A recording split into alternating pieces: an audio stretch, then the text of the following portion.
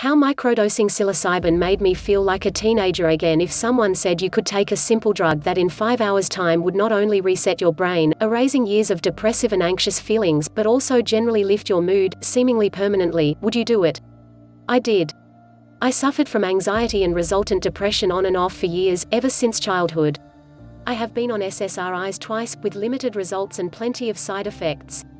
I found that while I could get out of bed in the morning, my sleep was disrupted, my cognition was generally lower, and I had the dreaded sexual side effects. For me, 2016 was a terrible year. I was in a constant state of anxiety, panic, and depression. I was isolating myself. I was at my lowest ebb. I thought a lot about who I would leave my dog to if I were to die. I decided that I would seek therapy. Therapy really helped. I would leave sessions, after crying my ass off, feeling great. I would text my best friend, "I love therapy." Therapy wasn't the entire answer. I was still quick to anger, and I often felt very low on weekends or when any small disappointment or dispute happened. I needed something more. I read about microdosing, and it seemed promising. Microdosing is often suggested to patients with resistant depression and anxiety, meaning the drugs don't work, as the reported side effects are minimal. I knew from David Nutt's drugs harm list that psychedelics are in the low harm category.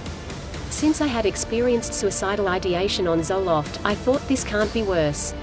I followed the Fadiman protocol, the accepted method for safely microdosing. You take a low dose on day 1, wait 2 days, then dose again on day 4. You repeat this for 1 month and assess how it worked. I opted to start at the lowest possible dosage and increase it with each successive dose, on the suggestion of others who had done the protocol. I chose psilocybin, the psychoactive substance contained in magic mushrooms, for its low risk of adulteration. Then came the hard part. Somewhere between graduating high school and becoming a semi-functional adult, mushrooms became hard to find. I spent an entire day texting people asking them for a mushroom connection. I came up empty. I decided to Google it. 15 minutes and $68 later, I purchased dried mushrooms from an online weed store based in Canada that also sold psychoactive mushrooms. It would take 3 days for them to arrive. I was worried they might be duds or that the police would show up at my door alongside my unsuspecting mailman. Neither happened, thankfully. I kept a diary of my drug experiences in Evernote, recording the dose, date, time, and anything I noticed. I highly recommend doing this should you try microdosing.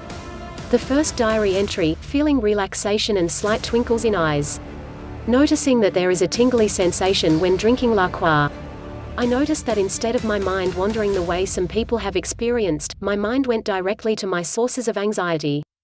Oh, these drugs are bringing on an anxiety attack, and the book said the trip could last up to 7 hours. Great. I've just fucked myself. Within 2 hours, a breakthrough, I'm able to let them go as quickly as they pop in. This refers to intrusive thoughts, the hallmark of my anxiety. They weren't sticking around. This was so huge for me, later, I would cry about it. 15 minutes later, a second miracle happened, feeling a desire to be productive. Considering going on the treadmill. Put on a sheet mask. I hate working out. But I wanted to work out? And there was no brain resistance telling me all the reasons why I shouldn't. I just did. Did microdosing turn me into a normie in less time than it takes to watch Reds? I had no side effects. I woke up the next day feeling optimistic and friendly toward others. I immediately purchased a Grow Your Own mushroom kit. Dose 2 was the miracle dose for me. I took it and within an hour felt intense motivation. I spent 6 hours doing all the chores around the house that I had been putting off for weeks. The weirdest part? I was feeling the euphoric effects of the mushrooms, but in a very light way, like how you feel when you're having a lovely day on the patio with friends, except I was deep cleaning a dishwasher. This was the moment when I knew this protocol had the potential to turn my brain around. The most common report I heard from microdosing patients was, "It resets your brain." This could not be more accurate. I used to have an incredible amount of drive and motivation, though as I got older and as years of anxiety and depression calloused my brain, I stopped feeling that way and instead dutifully soldiered on. I wasn't able to enjoy things, and most things annoyed me. But now, following the Microdes protocol, I started having thoughts about wanting to see my friends more. I wanted to go out and do things. I wanted to take long walks with my dog somewhere other than our usual route. I wanted to do errands so I could get out and chat with people. This is the me I remember, reads the last entry from that day. As I increased the dose, I noticed I was getting into flow states more easily. The flow state is that feeling when you're really focused on a task and you're being super productive. You feel a work buzz.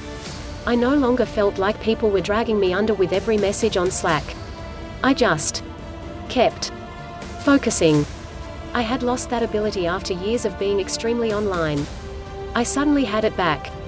On the 5th dose, I had an unexpected occurrence. I took the dose and felt very high, very fast. I fell asleep for 2 hours and had vivid dreams. Upon waking, I had come down with norovirus.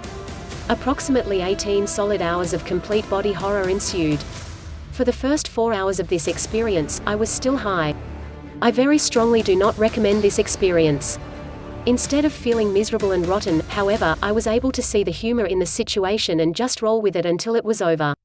My stomach might have been broken, but my brain was continuing to heal.